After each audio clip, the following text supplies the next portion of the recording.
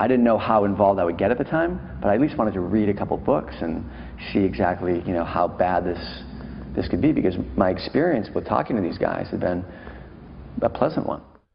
32-year-old Brian Culkin grew up near Boston and graduated from Skidmore College. In 2007, he embarked on a spiritual journey which drew him to Scientology.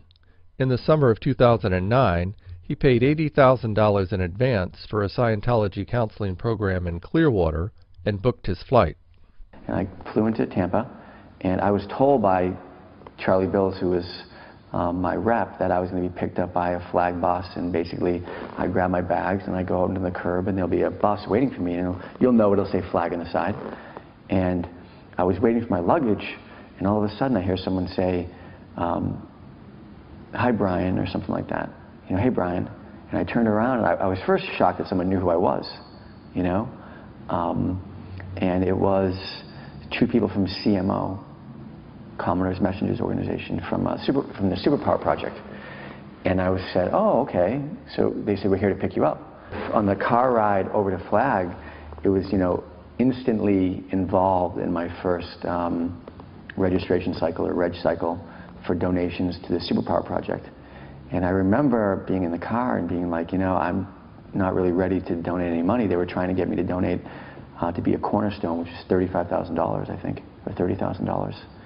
And I said, and a cornerstone is a status level that you have to do that. I said, you know, I don't think I'm ready to do that. And I was fairly adamant, you know, at first about not doing it. And then eventually I decided in the car ride over that I would donate a few $1,000s to the project.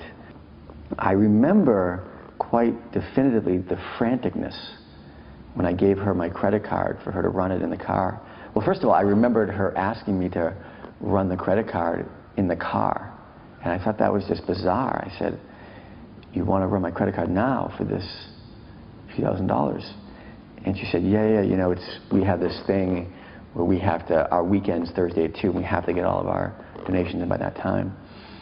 So I kind of was like, all right, okay. It's still a little weird, but sure. And in the minute I pulled up to the Fort Harrison Hotel where I was staying, and I stayed there for several months, there was a person waiting there for me to collect my money to finish my accommodations. So there was somebody like instantly waiting there. Like, I remember opening the door, and they actually had called the person driving to see where we were, you know, and we probably showed up at like 1:55 or something like that. And then somebody was like at the door. They opened the car door, and the guy was like, you know, "You, Brian, I need the money for the accommodation." And I was like, what the hell is going on at this place? And then immediately, you know, after I signed in, and I had I believe, an ethics interview, which everyone does when they go to Flag at first, I was instantly brought into to meet Dave Foster, who's one of the Flag Regs. And he instantly regged me to pay for my whole bridge, you know, which would have been like an additional, you know, $150,000 or something like that. So it was like, you know, the first day it was like boom, boom, boom. You know, at first it was